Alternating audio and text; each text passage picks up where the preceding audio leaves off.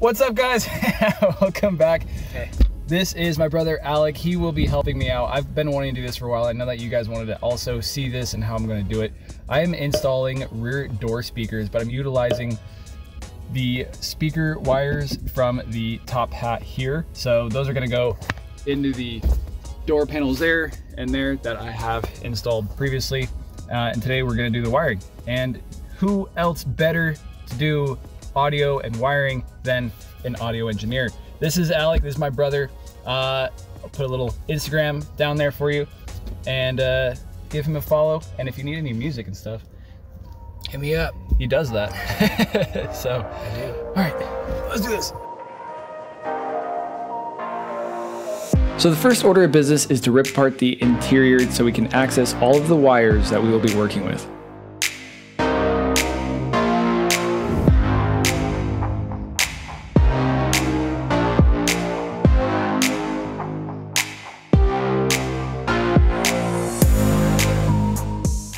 All right, so we took off a couple more components than we needed to, but this is gonna be okay because it actually looks like the wires route up and over down here and through. I actually thought it went through the body cavity, but they're on the outside, which is nice. And it runs down the passenger side, down here, and under the carpet here. So we're gonna find the right channel and left channel and send the right channel up through the B pillar here, through the corrugated line here and into the speakers, and then we're going to send the left channel off under the carpet this way. And I don't think I'm going to put it under the seat. I don't think that's going to be the best way to go. We'll find a nice safe way to put it so it doesn't get pinched or beat up over time. That way it's kind of out of the way and safe. But actually this is going to work out Really easy. pretty good. Yeah, perfectly framed there, I like that. But yeah, it's actually gonna work out a lot better than we anticipated, especially for you know, a 99 where this wasn't originally designed for. So the crappy part is we got to go all along here and cut open all the tape, all the electrical tape. Annoying part. Yeah, that's gonna be the most annoying part.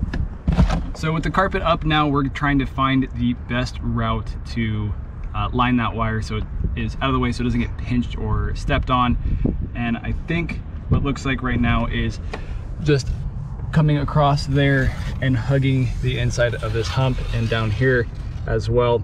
I have tape that I'm gonna have it taped down. I'm also gonna clean this so the tape will adhere because it's, you know, as you can see, gross. It's got 220,000 miles and 20 years on it. So in doing so, I had figured that the hinges might be in the way, but with the seat double checking, it is completely clear because the seat would bolt in here and fold forward. So it's, that wire is going to be way out of the way anyways. I didn't want to put this in the pinch zone, I guess you would call it. So that way it's nice and happy. The hardest part is going to be opening up that harness. The hardest part's going to be undoing all the tape. Yeah. Trust me, this is what I do. No, I know. The worst I part's understand the tape. that. The worst part's the tape, and I understand that. And then retaping it because you don't want those. Exactly, yeah. Those wires all flopping It's around. all the tedious stuff.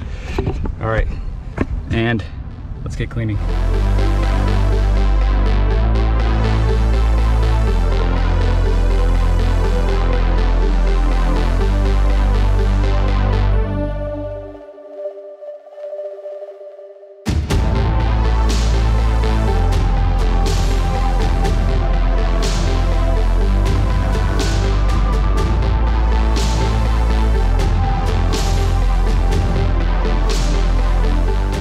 I like doing that because it's like when you say stuff like, that was so easy, it makes you realize the hard things you've accomplished, you know?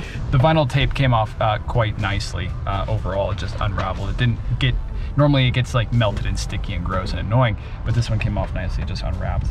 But now we have fully isolated the wires that we will be dealing with, which are these two sets of twisted wires, which are in the speakers for the left and the right, and then route them down and out the way we need. And then with the other wires that we had opened up, we will be wrapping that back up together. And that way I can mount these back on to their respective locations and play some music through some door speakers.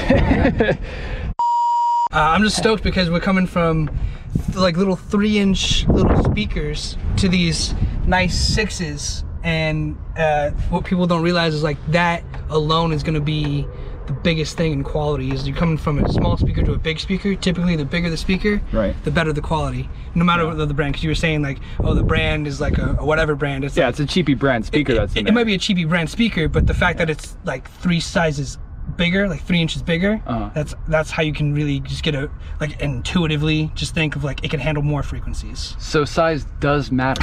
Yeah, size does matter. Okay, so inside these speakers too is a 5-inch cone, and then you got a little tweeter speaker, 1-inch tweeter speaker in the center of that. So, and that's also good too, because the big part's gonna handle all the lows, the tweeter's gonna handle all the highs, and that gives you a nice sound separation. That's what I'm saying, the bigger the size, the better the low end, the bigger the range. Got it. And then if you have the tweeter, it's gonna just be a cleaner signal from the upper half, which gives you the clarity. So you just pretty much have a tweeter and then a larger tweeter.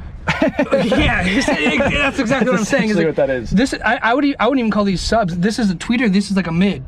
So this is this actually might even be playing things that are higher than 1K up, and then this is probably not even hitting the low. I don't know the frequencies, but these probably can't handle. You probably can't hear anything below 100 hertz on these anyway. Right. I mean, if you do, it's just really the distortion of the thing, which is kind of designed into it, but it's not built for it. A 6-inch speaker, you can hear 20 hertz on that. More out of that. Yeah, you can hear it. So that's where the size comes in. That's why it's so important. Because you're moving the rear speakers more forward into the rear doors, you'll have an excess of wires. All you have to do is cut them to length and add new connectors.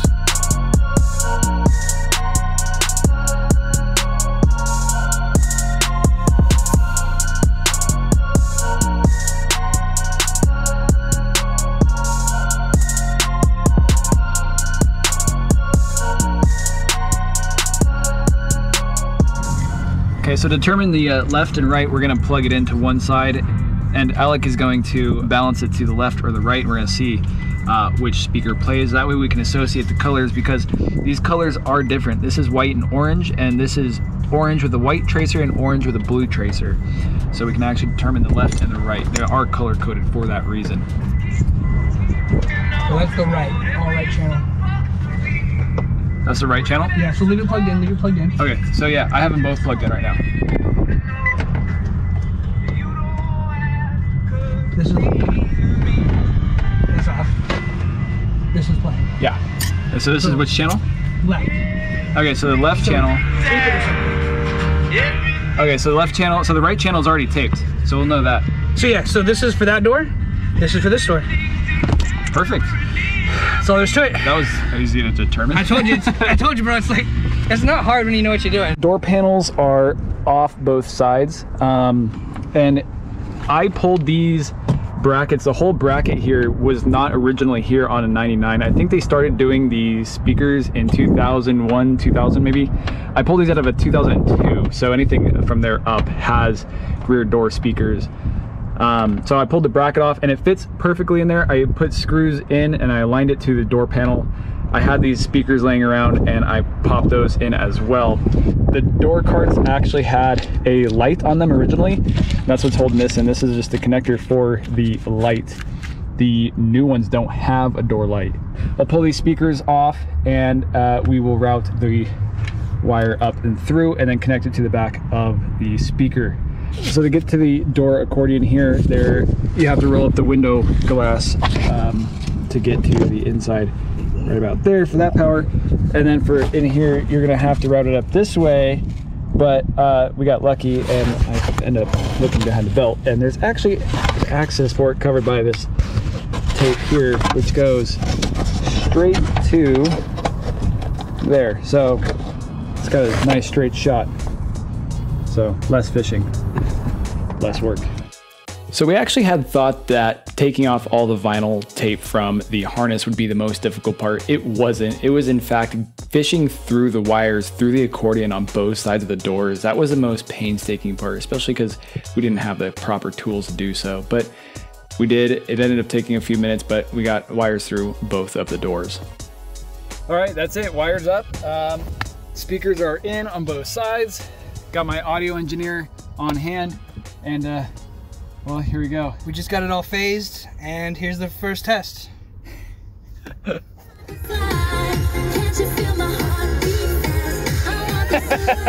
yeah, dude. Dude, that sounds so much better. You can hear the bass now. All right, go higher. I'm gonna. Holy crap.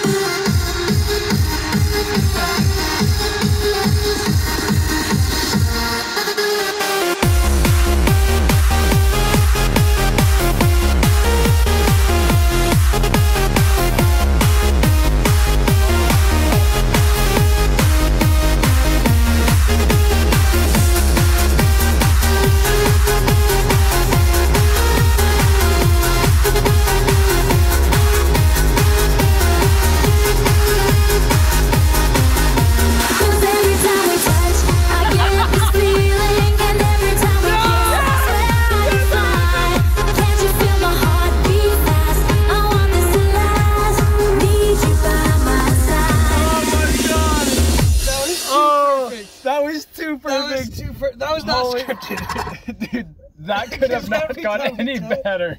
That was dope. so perfect. That was dope. Dude, that sounds wicked. Doesn't it sound so much better? I am so impressed. And like I said, that was without the boost or anything. Yeah, you were saying you still have to do that. You got some tuning and like adjustments. You could tune it a little bit to get the the low end a little more dude. present and the high end a little more clear, and then you could crank it and it'll be just a nice full sound. Heck yeah, dude. That's awesome. Okay, I guess the next step is just button it up and zip it and send it. Yeah, finish up all the wiring. I got a bunch of wires hanging. Yeah, you gotta still. retape all that. I got tape there. We're all taped up down here. Oh my god. It's badass. That's wicked. All right, let's finish this up and then we'll play some more music. All right. So now that we know that everything works great, the next order of business is just to wrap it all up, snug it all down, and then put the carpet and the seats back in, and then we can get back to bumping the music.